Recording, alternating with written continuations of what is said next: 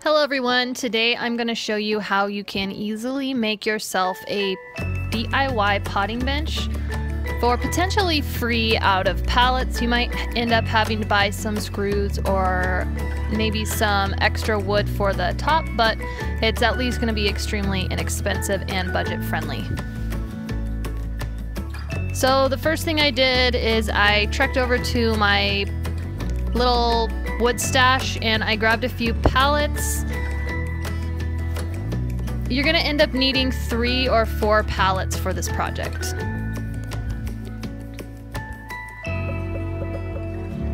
Then you're gonna want to break the pallet down to the height that you need it. I kind of went with hip height, and then I also just picked an easy spot in between the boards to trim the pallet down at. Then just flip it over. I measured just to make sure that everything was the same height, and then I trimmed the other side to get that chunk off.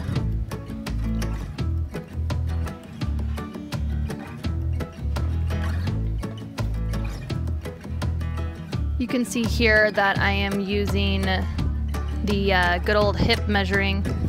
This potting bench is for me, so it makes sense that I'm just making a custom fit for myself, and you should do the same.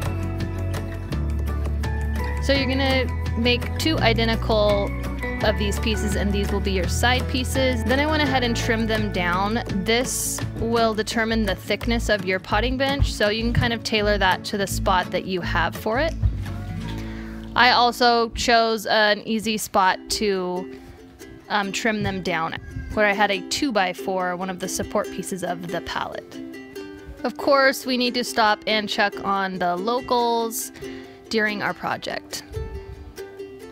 So this is the back piece. This will be the kind of the top back piece of our pallet potting bench. I cut it down the same way I cut the other one, so I didn't record that, but you can tailor the height of this. This will determine the overall height of your potting bench, so you can customize that to your needs. Then I grabbed a piece of pallet wood, and you're going to be screwing this to the back of your side pieces, screwing it right in to the supports inside the pallet. So grab some helpers that are way cooler than you are and have them hold your side pieces. As you can see, I attached the boards to both of my side pieces on the back, and then you just slip your top piece right over those boards. Fiddle faddle with it a little bit, make sure that it's straight, and then go in from the back and screw that right in through the back of the top pallet.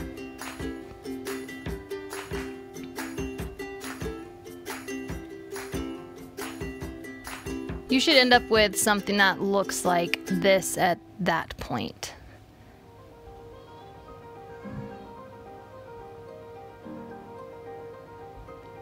I went ahead and trimmed these little extra hangover pieces off, just so that it would give me a clean surface to work with. Then I grabbed another piece of pallet wood and I screwed it in flush with the top of my side pieces to hold them out straight.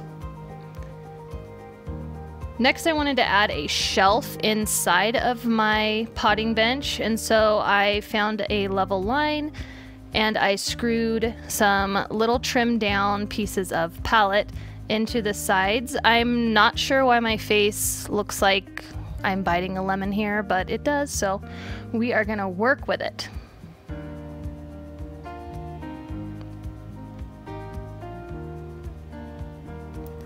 Then I grabbed my 4th chunk of pallet and trimmed it down to the size I needed to fit inside of my potting bench.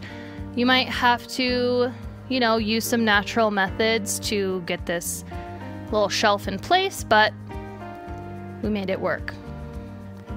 Then I kind of capped off the raw edge with another chunk of pallet. I actually went through and eventually covered all the raw edges with little pieces of pallets like you can see here. Then I just filled the screw holes up with putty and painted the whole thing with a fairly thin coat of white paint. I kind of wanted to preserve its rustic look. I didn't want it to make it look too finished. Then for the top, I wanted to make a piece that would slip around the back pallet piece. So I just measured out where my edges were and how thick they needed to be. Then I connected those lines and cut out the rectangular piece to make way for the back pallet portion.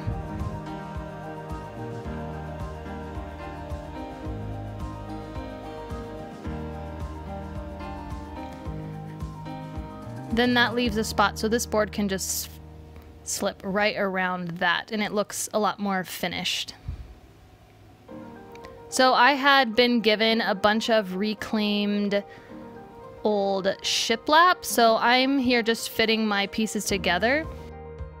I think it would be easy to use some pallet wood, or if that wasn't big enough for your potting bench, you could grab some inexpensive cedar fence pickets, and those would work well here. Not all of my pieces worked. So once you get all your pieces on the top, I just went ahead and screwed mine down into my side pieces from the top.